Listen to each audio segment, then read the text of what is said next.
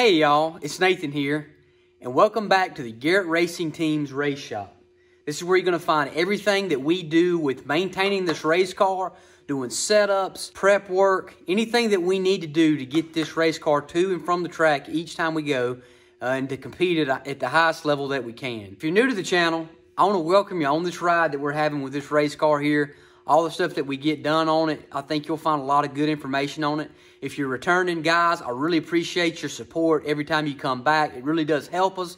We're doing a lot of good stuff with this thing, making a lot of good progress, as you've seen. Had a lot of great work that's being done on this stuff that hopefully you're learning from. And it's actually keeping me dedicated to keeping this car in tip-top shape and getting us to and from the racetrack each week. So you may be wondering, all right, what's the deal for tonight? I had a photo of the radiator on my, I guess, for the thumbnail on this thing, and you know, what's actually going on. So the main drawing point for that is I actually upgraded the cooling system on this race car last season. So the last video that we did, and there'll be a link here at the end that I'll show you on upgrading our cooling system fans. So we did a single mount fan to a dual mount fan setup. So that was part one, basically, of our upgrade. The second part was we actually had a new radiator that we put in, and we also ended up upgrading our water lines and how they're ran on this thing. So that we basically went away from the push-on style fittings that your hose, it just kind of goes up on like a hose barb, to an AN style type fitting that you see on like fuel lines and that type of thing. So you actually have to have a wrench to get them off. They have like a swiveling head, but a little bit of a challenge to get done and fabricate the right way by cutting the hoses and everything.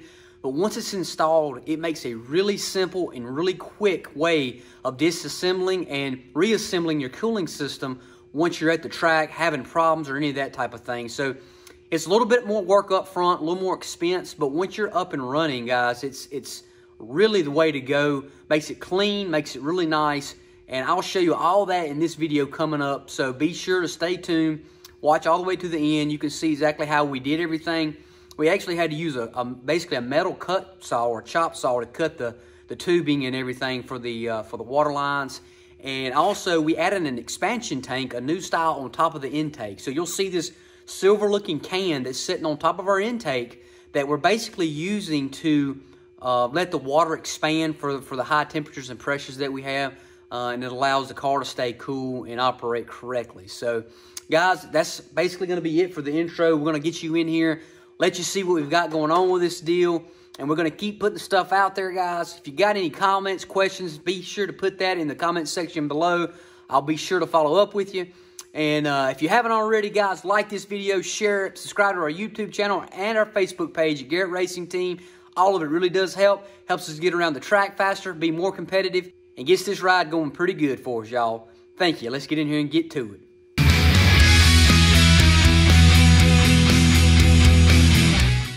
All right, give a quick rundown on the parts that we're going to be using to do this quick project. And to start off with, we're going to put this new style expansion tank on my intake. And as you can see, right now I have no intake expansion tank or neck or any of that type of thing that normally would come out of that hole there with a water line. So we're gonna go with a new style here. I've already actually cleaned this up. As you can see, I took basically a drill with a wire brush and cleaned all the excess gray Permatex off that I was using as a gasket maker. We're going to go back and put gray gasket maker on once we're ready, along with a rubber O-ring that will help seal the water off. Also, instead of using bolts, we're going to chop this threaded rod here and make 2 threaded rods come out of each threaded hole, and that will help affix the expansion tank on with 2 nuts. On top of that, we've got some new style JIC fittings. Quick connect. They just screw onto these water lines they're actually rubber water lines, but they have basically a braided steel coating on the outside, so it kind of protects everything, makes everything look clean and nice. And I've also got to cut an existing one I got here is a little bit too long. So anyways, we'll get started with that. We'll start on the expansion tank first, and as I go through this, I'll walk you through each step of the way as I get it done, kind of explain what I've got going on. So let's get to it, y'all. So I went ahead and put my expansion tank on top of the intake and actually measured out how long of a threaded rod I'm going to need to attach the thing. So I went in there, screwed it all the way in and double nutted it, jam nutted the threaded rod and got it tight. and measured up how far I needed to go. If you can see this black mark here is where I need to cut it. So I'm going to use this grinder here, and when I grind this off, I'm going to cut it. And then what you can do is when you get done, you can go back with these jam nuts and basically unscrew them over the cut threads, and it'll actually clean the threads up for you, so you don't have to really worry about it messing the threads up or anything like that. So once we get this done, I'm going to put it on the car, silicone everything, and kind of show you how all that looks. Also, before I forget, always wear safety glasses when you grind. You never want to get a piece of hot, molten metal in your eyeball, because if you do, you got to go to the eye doctor, and they'll use a drill, a tiny one, to drill the metal out of your eyes. So just wear the plastic eyeglasses and be done with it. So that's what I'm going to do. Try to be safe, y'all. So the threaded rods are finished. I got all of them done, cut to the exact length, and everything looks pretty good. Also, we put some anti-seize on the threads. This is a stainless threaded rod going into an aluminum intake. You don't want any of that stuff between the heat cycles and everything else seizing on you, and you can't get it back out. So I got all of it done, and everything looks good, as you can see. Then I ran into one problem. Trying to put this on, I don't have enough room to actually slide this on over with my carburetor on. So I thought I was doing a smart idea using threaded rods, but actually I'm going to have to go back and use my bolts. So wasted a little bit of time here trying this out. Had an idea, but it didn't work. So that's part of the game sometimes. I'm going to take this off. I would rather use the bolts and put it on and off than have the threaded rods, because if I have the threaded rods, I want to take my carburetor on and off every time I pull my expansion tank off. So let's do that. I'm going to go ahead and get these back out, put my bolts in, and bolt the expansion tank down. And once that's done, I can show you where all the fittings are going to go. Well, the expansion tank's on now. I went with the bolt route, like I said before, and ended up tightening everything down. Everything looks good. I went ahead and put in all my fittings that I'm going to need. These JIC type fittings. Makes it real easy when you're wanting to take stuff on and off. So got all that on there now. Also, we used some Teflon tape on the threads, as you can see here on the white and here. Make sure everything is sealed off and actually won't have any leaks. So now what we're going to do is move forward and start getting our hoses ran and cut. So we're going to use 3 different size hoses. Got one size here. Got my 2 end fittings.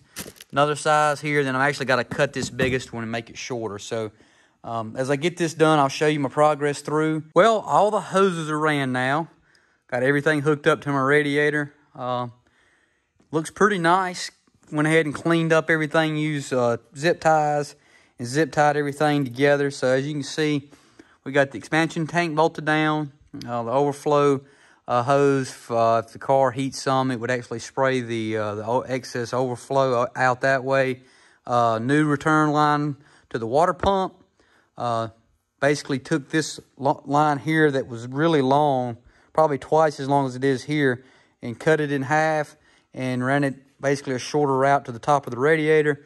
And then here on the other end, on the exit side of the radiator, we put a new nice stainless hose with JIC fittings. And the main reason I did all this, at the racetrack, sometimes you may have issues. And if you need to change out a radiator or do any type of work really quick, it's real easy to break these fittings loose and just disconnect everything within a matter of seconds. You can pull everything right out. Before, I had a just plain rubber hose here with hose clamps, and you had to undo those, and it was time consuming and aggravating trying to get off the end of those slip-on style barb fittings. And it's just a nice, cleaner, easier way to work on this thing. So as you can see, I got a lot more room in here now between the new radiator fan setup, my hoses. So overall, it's a lot better, a lot nicer way to do things. It should help us when we're doing maintenance and working on this thing. And also, just kind of if you're curious how we actually made these hoses, this is what the JIC fitting looks like. And what you actually do is you basically unscrew this piece.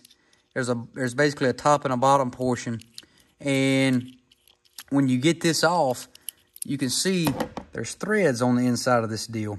So you basically slide the hose on this end. And once you get it in there, the hose will be, and you can basically see the rubber, I guess, inside. This would actually slide on the inside of that. And then there's threads on this side of the fitting, and it all kind of just draws together and pulls tight. So if you notice, I've got tape on here. When you're cutting it, it makes the strands from kind of standing out. Like you see right here, these things right here are painful. If you've never had a burr off of a cable or like a braided hose or line like this, it's like a needle going in your finger if you prick it too hard. So putting this tape on there kind of helps prevent that, and makes it easier when trying to work it up on here and then forcing it on there. And again, once you slide it on there, tighten it down, it's good to go. It won't leak. And if for some reason you ever need to take it back apart, you can actually reuse these fittings. You can unloosen it and take it back off and use it on another set of hose. So anyways, we did that. You know, measured the length, cut the other end, and did it for the other side, and made it, like I said, made a really nice setup now. So hopefully we should be good for the season, and shouldn't have to really worry about this stuff anymore. Just make sure everything's tight from race to race, and check it out. So good job here, y'all. All right, y'all. I hope you really got some good information out of this. It's a really good how-to or do-it-yourself type setup. If you have any questions on the more nitty-gritty stuff on the actual fittings that we used, the lengths of our hose, be sure to comment below. Let us know your questions on this stuff. It really did help us out last season when we were at the track. Made it really nice. I did have a few more heating problems that we had to sort out, but it was really nice to be able to break those lines loose while we were there, get them on and off, try different things, and not chew up our whole day while we were there trying to do some testing, and just to sort through a lot of the stuff. It was really a time saver, guys. So a really nice, clean setup. You can really access everything, opens up everything really nice, and it's just a better, just well-rounded deal here. So, guys, if you stuck with us this long, I really do appreciate it. Thank you, thank you, thank you for helping us. You don't know how much it means to have all your support here. It really does. It encourages me to keep putting these out. We're going to keep doing it, y'all. It's getting really, really close to race season. Going to be turning some laps here soon. Maybe even going to some go-kart races with my friend Teddy, and having a bunch of other things on here besides just this modified that I think you'll be interested in. So be sure to stay tuned. We've got a lot of content coming out. Going to start trying to do more than one video a week, maybe 2 or 3, because I've really got a lot of good ideas on this stuff that we're doing and getting a lot of good feedback from people. So, guys, thank you. Keep coming back. Keep supporting us. It really helps us out. We're making this race car better, faster, more reliable. We're gonna be hard to beat, y'all. We keep working at it.